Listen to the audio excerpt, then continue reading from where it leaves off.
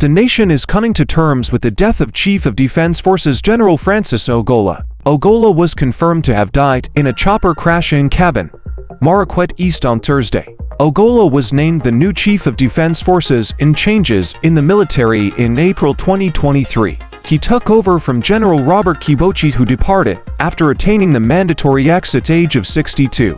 Before the appointment, General Ogolla was the Vice Chief of the Defense Forces. Gen Ogolla was a graduate of École Militaire de Paris and the National Defense College of Kenya. He graduated with a diploma, International Studies and Military Science from Egerton University, a Bachelor of Arts in Political Science, Armed Conflict and Peace Studies First Class Honors, and a Master of Arts in International Studies from the University of Nairobi.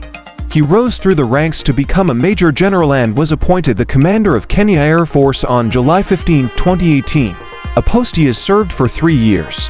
Previously, he held various appointments in training, command and staff, including Deputy Commander at Kenya Air Force, Base Commander at Laikipia Air Base, and Commanding Officer of Tactical Fighter Wing. Other positions were Chief Flying Instructor at Kenya Air Force Flying Training School and Operations Desk Officer at Kenya Air Force Headquarters. He also served in the former Yugoslavia as an observer and military information officer from 1990 to 1993, as chairman of the Military Christian Fellowship from 1994 to 2004, and as co-chair of the Association of African Air Chiefs between 2018 and 2019. He is married to Eileen Ogolla and blessed with 2 children and a grandson.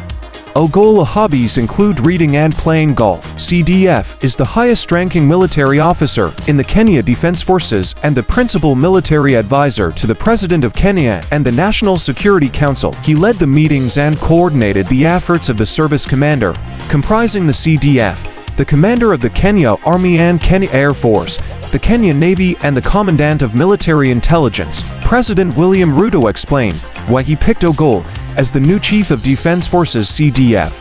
According to Ruto, Ogolla's experience spanning over 39 years saw him promoted to the high office in the country's military to replace Robert Kibochi, who is retired. Thank you for watching.